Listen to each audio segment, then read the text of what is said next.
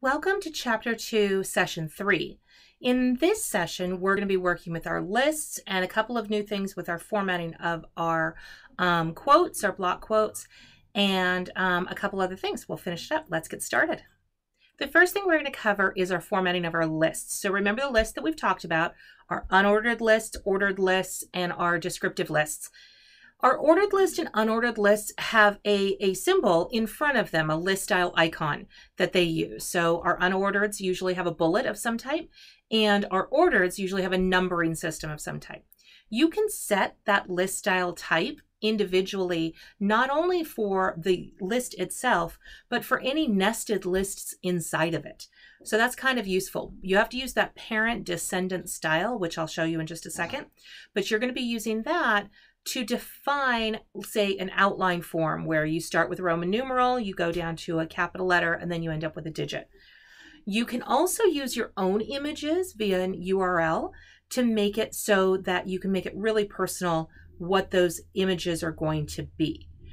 One of the other things that you can also do is define inside or outside for the position of the bullet. And if you look at the picture here, you can see that the outside means that the bullet and all of the text is the bullet's outside of all of the text, whereas inside means the bullet is lined up with the second line. It kind of has a hanging indent and then it goes down. So that's inside versus outside.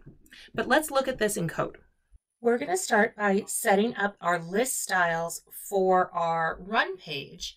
So we're going to come into our TSS styles website or CSS page. And we're going to just reference the list that is in the run page. So let's first look at the run page. So right now we have our basic ordered list, and everything in our ordered list are numbers. And we're like, I don't really want them to all be numbers. I want some of them to be Roman numerals and alphas and so on and so forth. So what I'm going to do is set up my article and my syllabus section so that this only affects the things that are inside my syllabus, and my first ordered list. And in that case, I'm going to set my list style type equal to upper Roman, because I want Roman numerals. So you can see everything got changed to Roman numerals, but we didn't want everything to change. We only wanted the first one to be this and then everything under it. But remember, nested items will automatically pick up the style of the thing above it. So we need to do a second article and say an ordered list that is inside of an ordered list. That will be our second tier down. And we want those to be upper alpha. In that case, it's going to make them uppercase alphabetical letters. A, B, C, D. And remember, the third list down is now absorbing from that second tier. So we need to make one more where we can do that third tier. We're going to do OL, OL, OL. So our third level of our nesting. And in this case, we're going to go ahead and make it a decimal. Okay, by making it a decimal, I now have, refresh, oops, I have to say it first. Oh, there we go. I have my Roman numeral, my uppercase alphabetical alphabet, and then my decimal. And that way we were able to make this look like a normal outlining with those three levels. The next thing we're going to do is go ahead and remove the markers from our nav list. So our nav lists right now have these bullets. And we don't want the bullets. We want it to just be the words. So we are going to change the rules in our nav list so that it does not have any bullets. So we're going to come over to our navigation styles here and our unordered list that is going in there, because the unordered list is where we're getting the bullets from. And we are going to say list style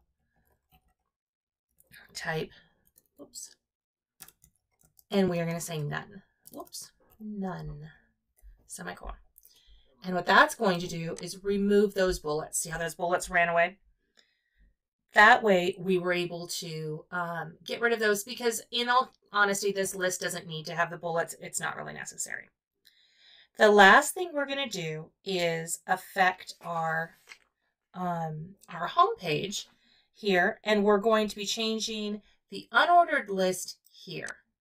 So this is an unordered list of running, cycling, and swimming. And in this case, we want to have that unordered list actually use the images of our run icon, bike icon, and swim icon.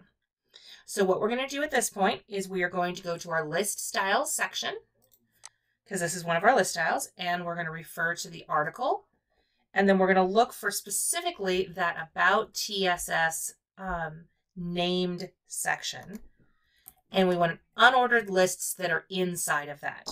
In this case, I'm going to say list style image, and I'm going to set that equal to a URL with parentheses, and I'm going to be putting the run icon PNG in there. Then we're going to save that. We're going to refresh, and now they have all set to the run icon. For right now, that'll be fine. We'll be fixing that in a little bit. Now we're going to discuss margins and padding, and it's really important that you recognize where margins and padding exist in relationship to the content. So the idea is you have a subset of content, whatever that element may be, and there is a border that goes around that content. If you decided to add a border, you can do that, and we'll talk about borders as things go on. But for right now, we're not worrying about actually drawing the border. Just visualize that the border exists there. In between the border and the text is your padding. Outside of the border, before any other items, is your margin. So margin goes from wherever the outside of your other related items is to the border, that little section there, and then in between the border and the text itself is your padding. So that's the difference between margins and padding. Of course, the border is the thing that goes in the middle between your margin and padding. Any of these three you can define with a size, and you can define them as top, right, bottom, left, 4 items with no commas between them. Those are going to be your top, right, bottom, left, clockwise around. Or you can individually reference margin top, margin left, margin right, margin bottom separately. You can also do just top and bottom and left and right as 2 items. If your left and right and top and bottom are equal to each other, so left and right are the same and top and bottom are the same, you can do those as 2 items with no comma in between. You can set any of them to whatever given size that you want, and that's usually given in pixels because it's going to be a solid number that's going to stay the same no matter how big or small relative size of your box is. So let's go look at how margins and padding look in code. We're now going to affect our padding in our navigation styles, and we're going to be adding a left side padding of 5%. Those are going to be inside of our navigation styles. So let's go find those. Here we are. And we're going to put that in the navigation styles with the unordered list because it's not the nav section we want to add the padding to. It's going to be the list that we're adding the padding to. So the unordered list. So we're going to add a padding left, and we're going to add it at 5 pixels. And you can see how it moved that back over? So it added a 5 pixel padding between the outside of the element and the object itself. But it kind of just moved them all over instead of having them centered or wherever they were beforehand. Next, we're going to be adding a top margin to each of our items in our links. So what we want to do is kind of spread these out and add a little bit more of a top margin. So in this case, it's not going to be the UL directly that we want to reference. It's going to be each new group. So let's go look real quick at the way that our navigation bar is set up. So as you can see, I have a couple of items here. These are the 4 that go with this page. And then I have a class called new group. That says that after swimming, from active down to the USA Triathlon is all kind of a group of items. And then after the USA Triathlon, it goes down, or the triathlon, it moves down a little further from there and shows a couple of other ones. We want those to be separated. So what we want to do is add a margin to just the top of a new group section to add kind of a secondary line at that point.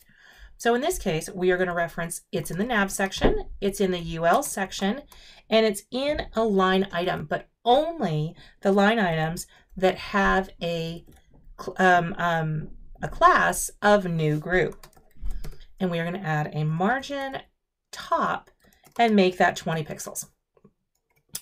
And what you're going to see is it's going to add this extra space. It added a 20 pixel margin to the top of just these two cells, because those are the ones that we called new group. And you see how it kind of just broke it out a little bit more and just made it look a little nicer to be able to separate that out.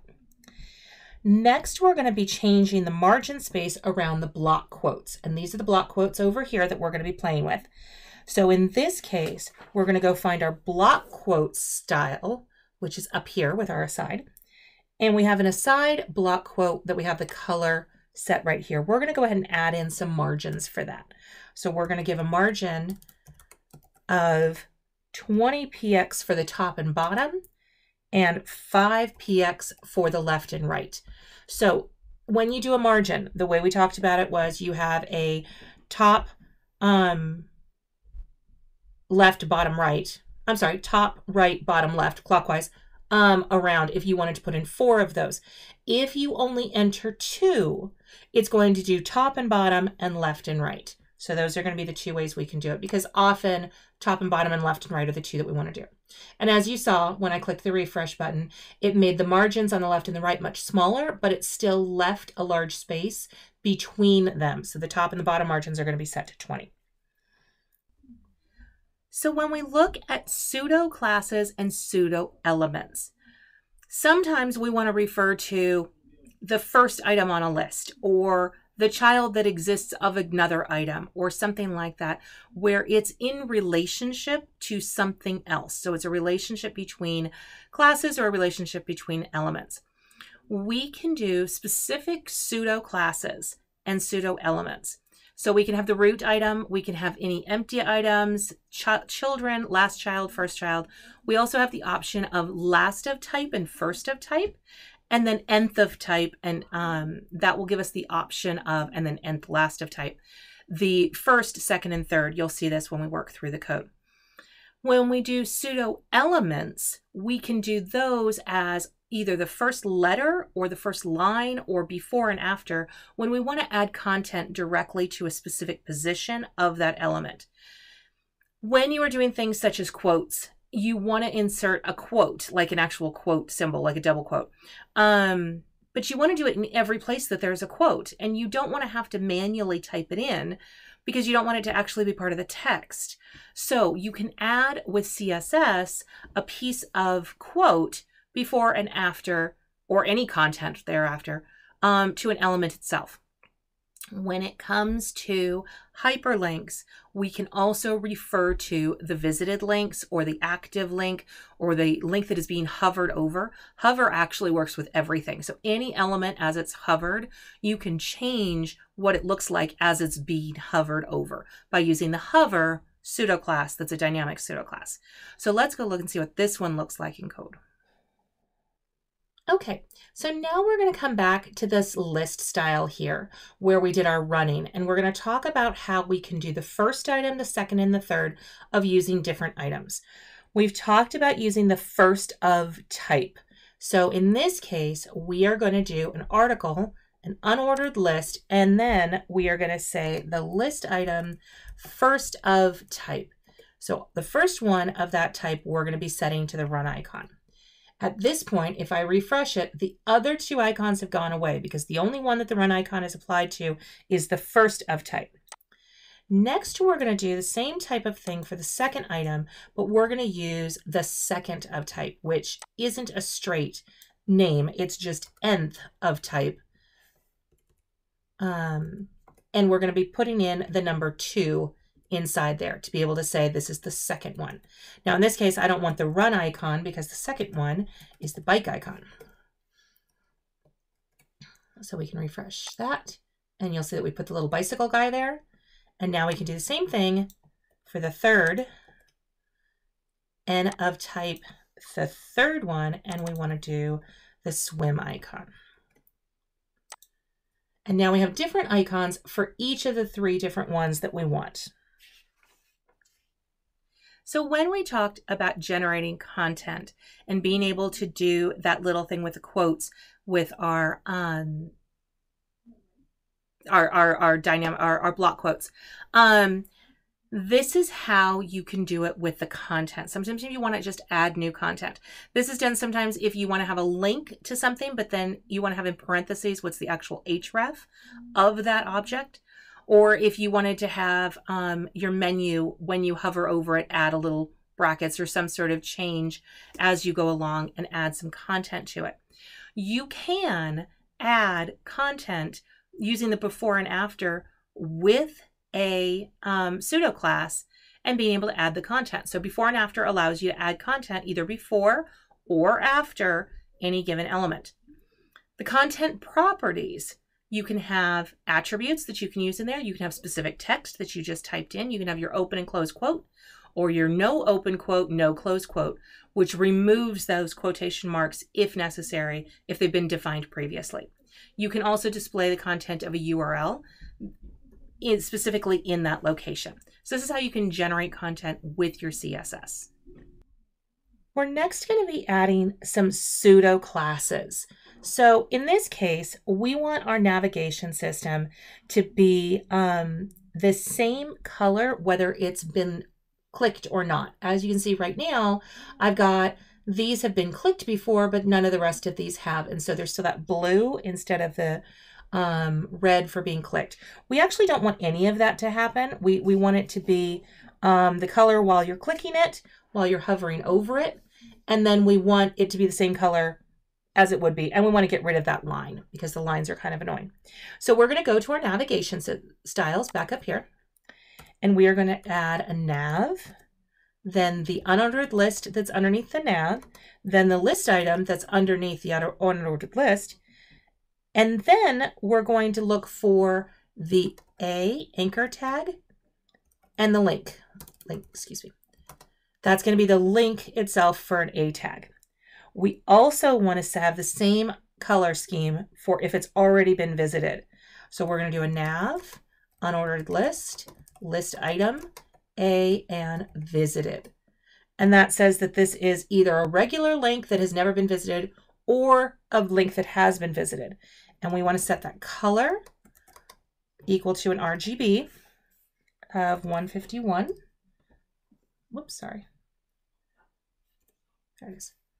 151, comma 151, comma 151, which is kind of a grayish. And then we're going to set our text decoration. Remember, our text decoration is the underlining, and we're going to set it to none because we don't want any underlines. Okay, now we've made it this nice gray color, and we've gotten rid of that underline. Now we're going to do our nav list for when it is being hovered over or it's in the act of changing. So we're going to do our nav list, we're going to do our UL, our LI, and our A hover, because that's going to say when we're hovering. And we're going to do our nav list, UL, LI, and when our link is active, which means we are currently in the process of clicking that link. We are going to set our color equal to an RGB of this hot pink color of 255, 64, 255. And we're going to be setting our text decoration back to underline so that you can tell that that's the one that you're going over. So now, as I move my mouse over it, you can see it turns this hot pink up until the point that you've clicked it, and then it goes back to normal. So you can see as you're moving over these. So let's talk about those quotation marks. This is the code that you're going to do to add your quotes. First off, you need to add the quotes to the object that you're going to be changing. If you want to use special quotes, in this case, the 201C and 201D are those kind of curly quotes that go with Times New Roman. They kind of, curve a little bit as opposed to being straight up and down. 2018 and 2019 are the single curly quotes if you want to be using those. When you do, you need to add the quotes attribute first to your object before you can add the before pseudo class. So in this case, if I have an aside block quote, I'm going to be adding the quotes to the aside block quote first. So the aside block quote knows what the quotes are. And then I'm going to be entering these two other style rules to be able to add an open quote before my content and a close quote after my content. Let's go see what that looks like. We're now going to be inserting those block quotes here around our comment section so that it looks like we have actual quotes around it. First thing we're going to do is inside of our aside and block quote, we are going to tell it what kind of quotes we want to use. Quotes. And we are going to be using the /201C and the /201D as our open and close quotes. Those are going to be kind of a curly quote in Times New Roman that we're going to be using. And next, we're going to be going ahead and setting up actually adding those quotes in. So we need to add a content before and a content after. So we're going to do an aside block quote, before, and we're going to be setting its content equal to open quote, and our font family, we are going to be using Times New Roman, and our font size, we're going to do 1.6 to make it a little bigger than the other sizes. And our font weight, we're going to be setting to bold because we want them to be bold. Now, I'm going to go ahead and show you what that looks like. We've got our first quotes. We don't have back quotes though yet. And as you can see, they're that pretty little curly. We're going to go ahead and set the one on the other side. So remember, we're affecting the content of the open quote or the closed quote. Whoops. Open quote. We're going to make that close quote and we're going to put that after. So we can have one quote before, one quote after. And now you can see we've got our pretty little curly quotes that go along with our comments. Okay, so that's the end of chapter 2. Now we're going to talk about the assignments. So first, the review assignment. The review assignment for this, go to the HTML2 folder and go ahead and grab the review files. And those are going to be following the directions that are in the book. Remember, follow the directions in order. Don't forget to add your name and your date to the comment section of every page that you change. When you are finished, it should look exactly like the image to the left, or the image that's in your book, because everybody's doing exactly the same thing. It should all look the same. Be sure to add comments as necessary. Make sure you zip it, submit it into D2L. The second project for chapter 2 is going to be a classical theater website. In this case, you are again going to follow the steps in order. You're going to be adding your name and date to the comment section. You're going to be building the main page of this classical theater site, and it's going to look very similar to the page that's to the right here. Make sure, again, you include your comments, zip everything up, and submit it into D2L. Then we'll see case 4. So your case 4 is going to be your fun project for chapter 2. It's going to be a Great Lakescape Lodge website. So it's a hotel, B&B type thing, which seems appropriate for Montana. You're going to be following the steps in order, and you're going to be building your CSS. However, you honestly have free reign to do whatever you want with this page. As long as you do everything that's required, you're fine. So pick your own colors, pick your own fonts, pick your own sizes. There's 2 web fonts that come in this folder. You can pick one of those, or you can pick a web font from somewhere else, but you have to pick a web font, install it, and use that as well. So if you have another web font you want to play around with, you're welcome to do that. If you want to use the 2 that are in this folder, you're welcome to. There are some graphics that are already included, but you can choose your own graphics if you'd like. You can use their copy text and you can make up your own. So have fun with this. This should look absolutely nothing like the picture to the left. Make sure you include comments throughout, zip your stuff up, and submit it to D2L. All right, so that's the end of chapter 2. Remember, all assignments are due Sunday by 11:30 p.m. I don't accept late work, so you've got to get it in. You've got a week to know about it. There's plenty of time as long as you schedule yourself and get it done. So please do not call me at 11:45 and say I didn't get it finished. Get everything done, turned in. You have to do all 3 projects, so the review, the case 1, and the case 4. Remember the chapter 2 quiz, which again is very long, but you can use your book and you can take it twice. So do the best you can. Take it, look through it, figure out where you made mistakes, take it again. The book is there and all the answers are in the book. So you can do this. There's no excuse for a bad grade on the quiz. And also remember those chapter 2 quick checks. There's like 7 to 9 questions at the end of each session. Make sure you get those done, write them in a Word document and submit them and get them turned in. Have a fabulous week, and I will talk to you next time.